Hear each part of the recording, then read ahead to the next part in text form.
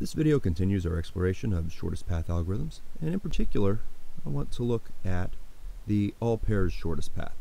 So the previous videos looked at single source shortest path, where we talked about going from one vertex to all the others. It's interesting to note that the reason why we never talk about going from one source to one destination is that any algorithm that can find that in all cases will take just as long as the single source shortest path.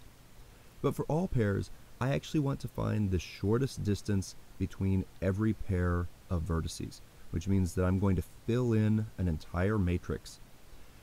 For that reason, a lot of these algorithms will wind up using an adjacency matrix because your result is going to be a complete adjacency matrix, so at least memory-wise, there's not a significant benefit to looking at smaller memory representation using the adjacency list.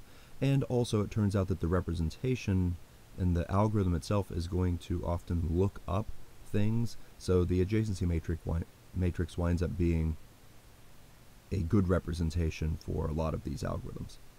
Now, if you happen to have a problem where all of your edges are non-negative, then just repeating Dijkstra's. So you call Dijkstra's once with the start being 0, another time with start being 1, another time with start being 2.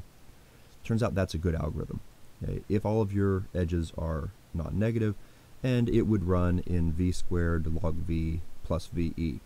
So in a dense graph, this is basically going to be v cubed.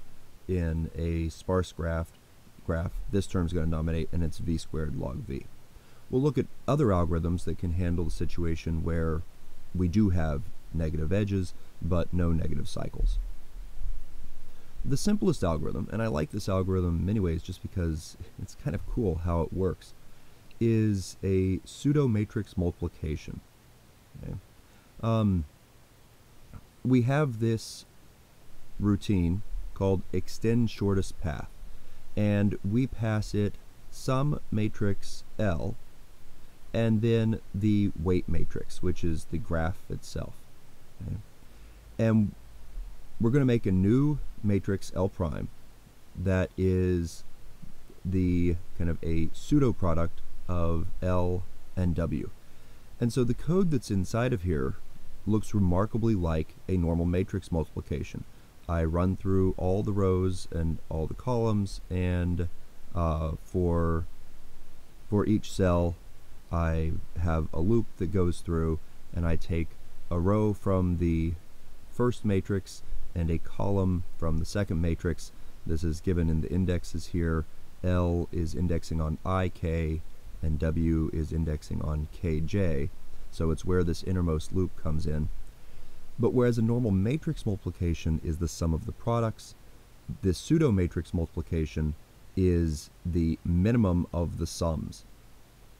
So this is the best path you've found so far from I to k, and it checks and it says it adds that to the best path on your original mapping from k to j, and it checks if that is smaller than what you already knew how to do to get from I to j.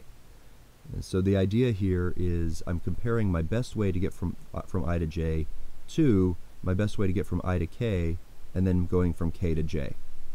Takes the smaller of those two and makes that my new best way.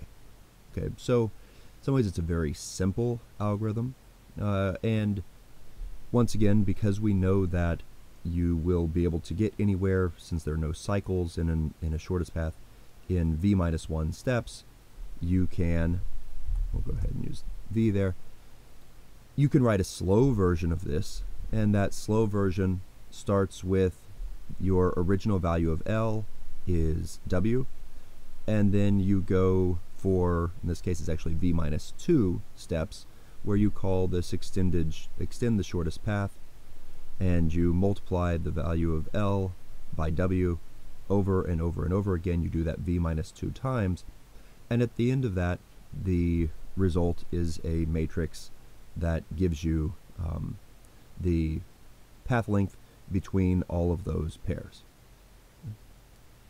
You can speed this up some you can make a faster version. So that slow version is order v to the 4th. And because this algorithm here, just like matrix multiplication, is the edge length cubed, so it's a v cubed call, and we stuck it in a loop here that happens order v times, so it's pretty easy to see that it's order v to the 4th. One of the nice properties about this pseudo-matrix multiplication, though, is that once you've gotten to the shortest path, multiplying again doesn't change the matrix. It stays fixed. So you could actually multiply more than what you were supposed to. You might wonder, why would I want to do this more? But instead of directly multiplying out, you can square. So you can do repeated squaring. So you'll note here we start off with our original graph weights being an L. But then the way we extend it is we square. So we go from what you can get in 1 step to 2.